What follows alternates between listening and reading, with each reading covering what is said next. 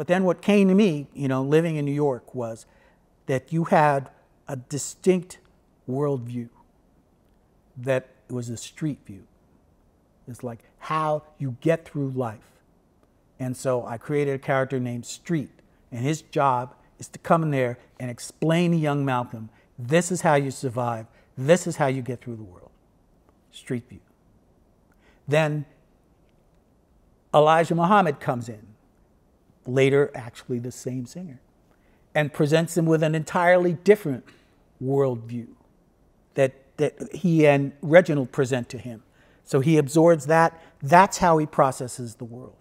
And then he goes to Mecca, and the beautiful thing that Tulani cites is that he says that he's alone. And he comes up with that third worldview on his own, without a mentor. And for us, that's the journey. It's, you know, the damage of his youth, sort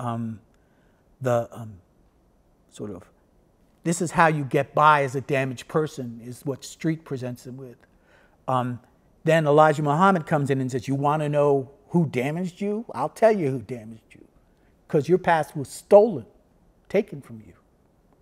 And then here is a new reality that will bring you up.